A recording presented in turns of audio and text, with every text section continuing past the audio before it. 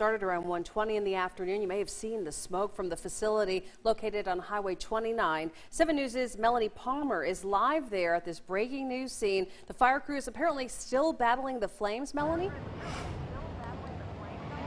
Yeah, we're going on close to hour 6 right now. As you can see, trucks still going in and out of here bringing water. If you look behind us here, you can see that the view has shifted a little bit from when we last checked in. You can't really see the flames so much, but a lot of this smoke has really shifted directions. And through that haze, you can see crews still shooting down that water, trying to get out those hot spots.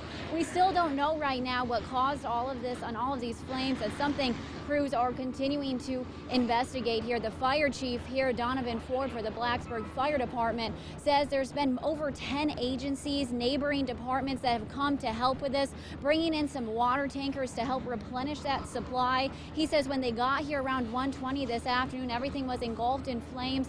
They were able to get everybody out safely and quickly without any problems there. As for the fire crews, they have also stayed strong throughout all of this and keeping those flames down as much as they possibly can. But Chief Ford also says they face some challenges of their own at a facility like this, a vehicle recycling facility. He says there's tires inside, diesel, and it's a large property. Possibly 160,000 square feet. They use it as a vehicle storage. They chop cars here, a lot of tires, a lot of chemicals on the inside. So we're just trying to get everything put out at the time.